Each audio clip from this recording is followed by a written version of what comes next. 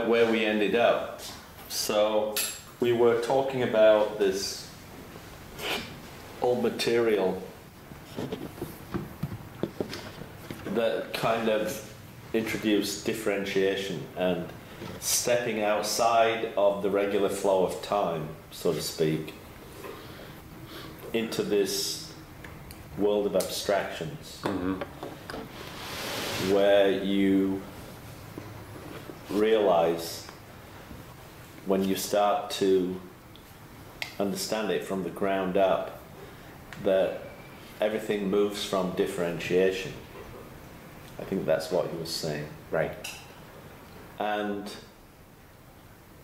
from there we went all the way up, and then you introduced the discipline, and we started talking about the 9th and 10th steps. Right. Right? And you threw out the whole thing with the treat others as you would like to be treated. So right. We did it about as being a sacred around. act. And Right. so that really grabbed my Right. interest, speaking about interests again. Right. And then I realized from the previous discussion, when you fix your interest, all the other things meld away into the background, and you're really lasered in on That's this right. thing you're interested in. And you start the differentiation again. So I start to break down the principle. If this is a sacred act, it has to be an act without an object. Right. Something of that Something kind. of that nature. Right. So I Right. said, so I started to differentiate it. Mhm. So when you treat others, that's going to the other person. They're an object. The act is on the object. As you want to be treated, so it can't possess the object. It immediately launches another act back to you. Back to you. Right. So the act turns into an act back. And you have to think again. Now how, so it forces the inner look, is what Silo Yeah. says. That's what I was looking up. It pushes you into the inner look. Right. And he says the inner look is an active direction of the consciousness that's going outside the structure. It's going towards mind. And he does it, so the process takes you out of the mental form. Of the given structure. Of the given structure. And collides with the meaning that mind brings. It is bringing all the time. It's sort of like you just have to connect to it like a Wi-Fi connection, right? You have to get the Wi-Fi Right. connected, and boom, and your consciousness illuminates, Right. and your life illuminates from that. You go, wow, Right. that's all I have to do. And then the part that everybody misses on that principle, you liberate yourself, Right. is the synthesis in the end. But nobody ever says that usually. It just says, treat others the way you would like to be treated. They never say, when you treat others in the way that you would like to be treated, you liberate yourself. Right. That part is always left out. Yes. In general. Right. And that is the liberation of the mind. And the liberation of the mind is When it connecting breaks with the structure. sacred, breaking the structure, all of that, Right. which makes the principle truly a sacred act. Right. Well, that just blew my mind, right?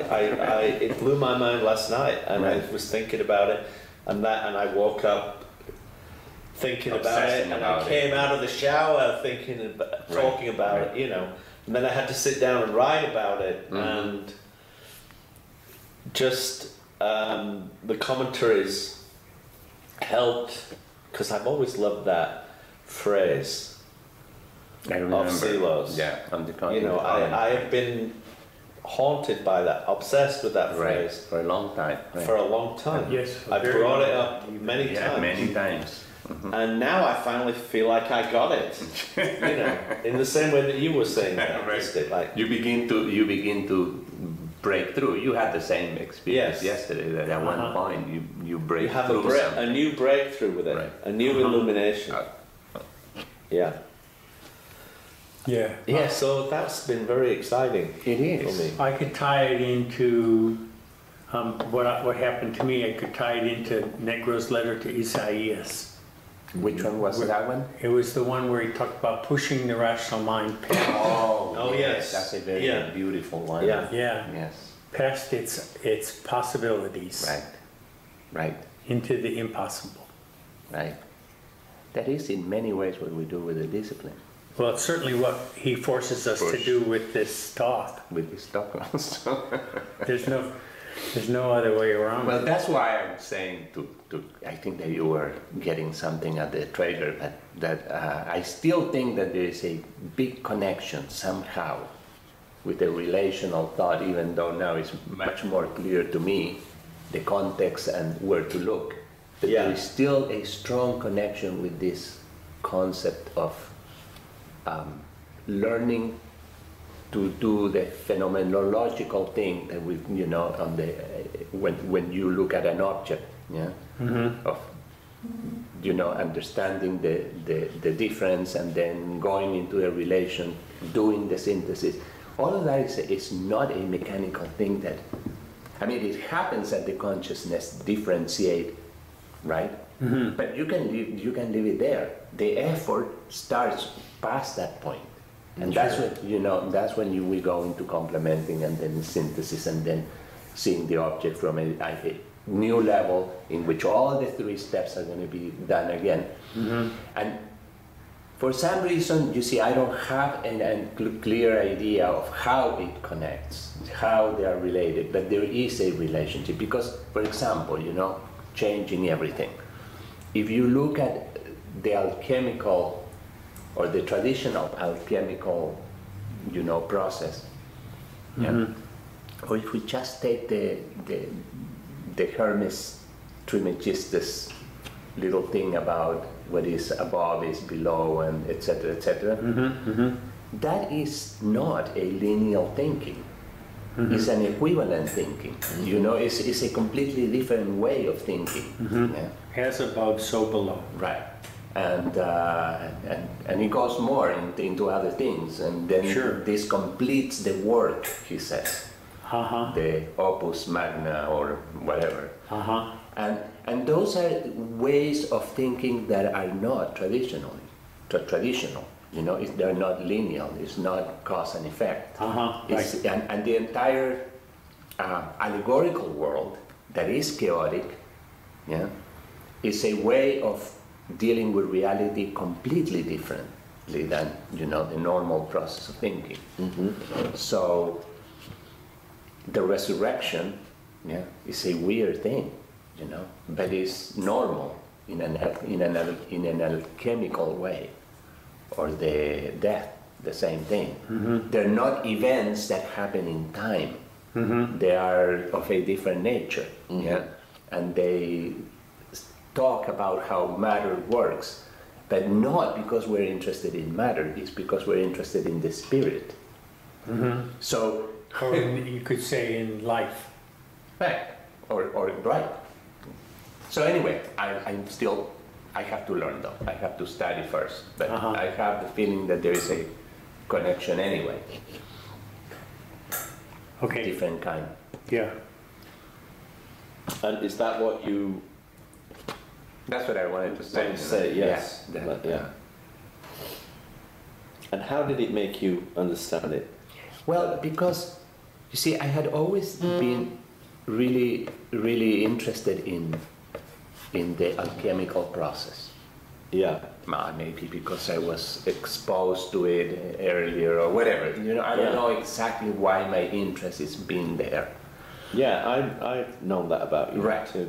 So, and I realized a little bit like you were saying, when you have an interest that is intense, it forces you to go in a certain direction. It's like drives you or guides you. I don't know which one it is, or both. And in that in that diving into things is when I begin to understand stuff. Yes. Yeah, it's and when things reveal to me, you know. In this case, I always had the feeling that the alchemical process, it's complex, but not because it's complicated. It's because it talks about a level of language and understanding that is not the normal. Yeah? So, to give you an example, yeah, to mix sulfur and mercury is dumb in the real world. It has no meaning. But for them, it has all the meaning in the world. And not only that, you actually can do it. That is even more interesting. So suddenly you're doing something that has, it's very strange, but it has a depth that is that you can only see it if you do it. You know, and then you go and mix the whole thing, and then you end up with this great stuff, you know, that is really real, and then you burn it.